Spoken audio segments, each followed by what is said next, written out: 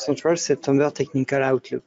I'm Rémi Gossens, Head of Technical Analysis, and with our analyst team, over the next 10 minutes, we are going to review a one-month technical scenario on key assets. Connected with us, we have Gary Christie from North America Research Desk in Ottawa, Canada. Hello, Gary. Hello, everyone. Hello, Rémi.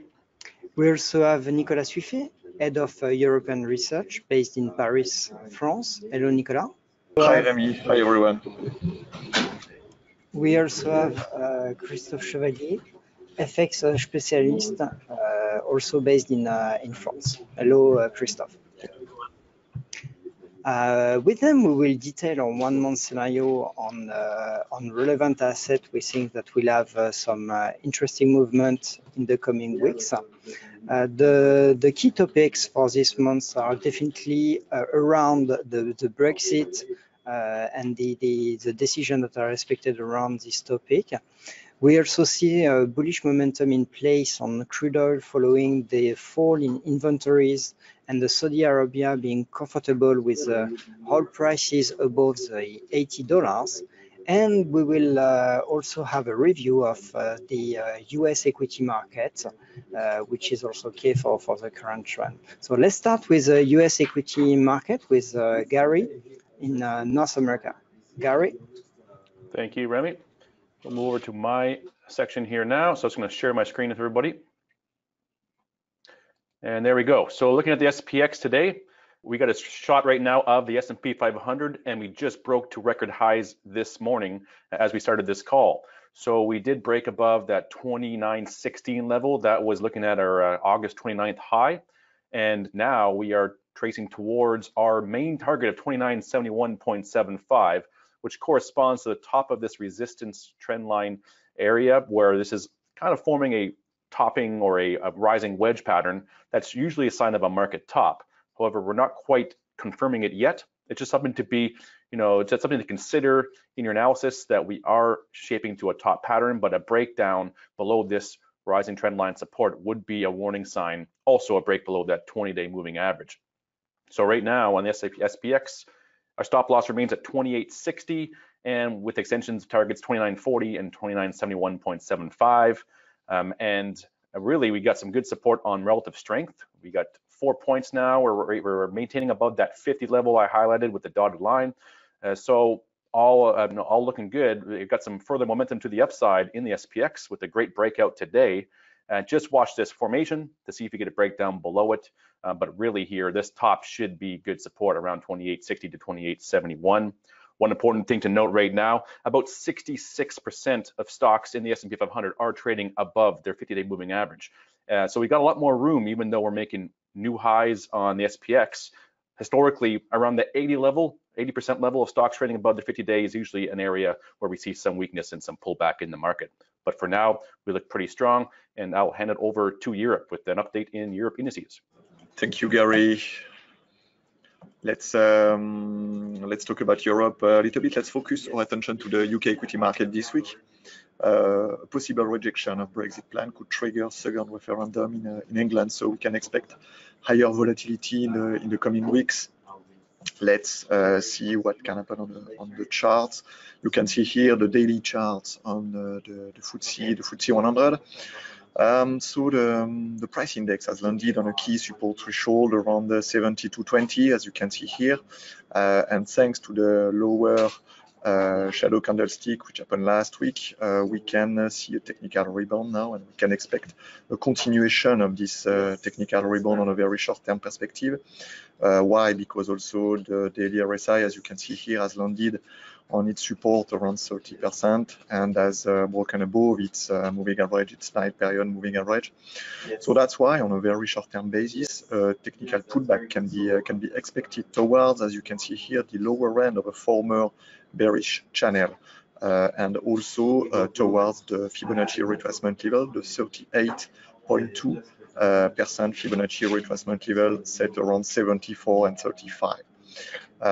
So that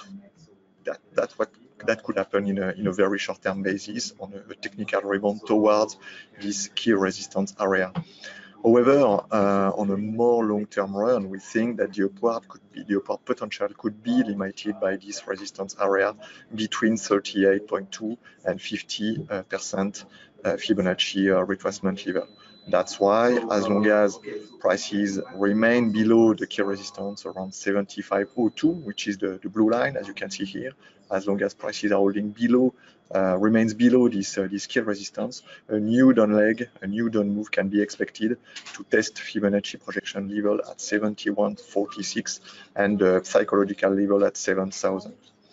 So to sum up, a slight recovery can be expected on a very short-term basis, pull back towards the resistance zone 74.35, 75.02, but the upward potential should be limited by this resistance, and we could expect a new down move to see the Fibonacci target at 71.46 and in extension the psychological level at 7,000.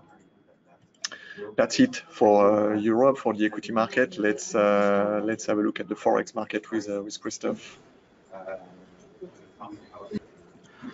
So on the forex front, we can see that the British pound is pushing strongly higher versus the US dollar.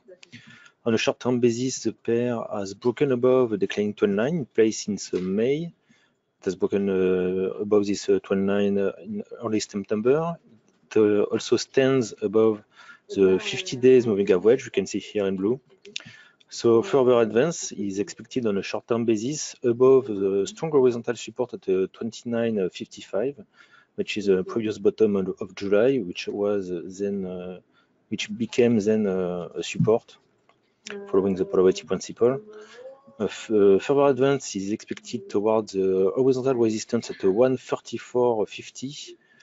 It's also previous overlap, horizontal resistance and previous overlap. You can see here in beginning of May, and which became a resistance in the beginning of June.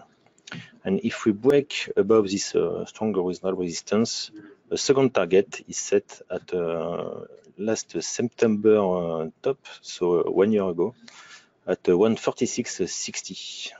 So we remain bullish as we have broken above this declining trend line above 129.55 with target at the 144.50 and 136.60 in extension. So that is all on forex. We have not switched to commodities with Rémi. Thank you, Christophe. So now let's have a look at the current situation happening on crude oil. Well, we currently trade within a bullish channel that is in place since 2017 bottom, and we have seen that this channel has been tested several times, both on the upside and on the downside. On a shorter term outlook, we have seen a consolidation during this summer within a declining channel that has been broken up in late August. We have seen a pullback early September, and now prices are definitely set to rise towards this year top around 75. And should extend this rebound toward 78.2, which is a Fibonacci projection of the previous up move. I would like to draw your attention on the horizontal channel that is in place on the RSI. You can see that there are some obvious supports and resistances on the RSI. So there is still room currently with a daily RSI which is around 62 before it rises to the resistance which is around 70. So there is room for further advance toward the top of the year and above at 78.2. Only a downside breakout below the previous overlap at 66.75, which is also the lower boundary of the bullish channel, would turn this outlook to bearish and favor a consolidation toward 64.5 and 61.75. Thank you for watching this video, and see you next month for another update on the market.